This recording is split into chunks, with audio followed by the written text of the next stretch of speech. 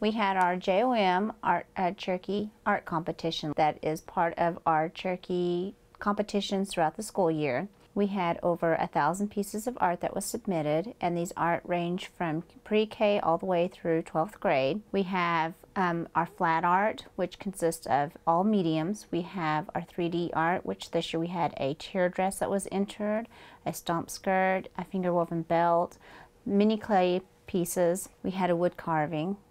So it's all mediums.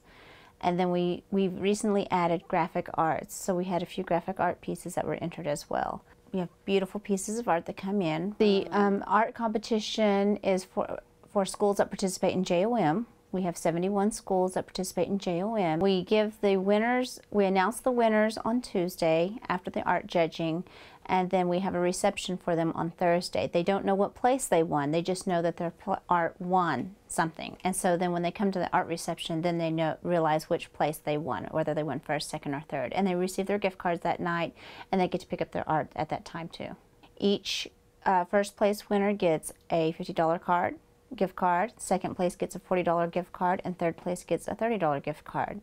And so our kiddos got to have their gift cards in time for Christmas.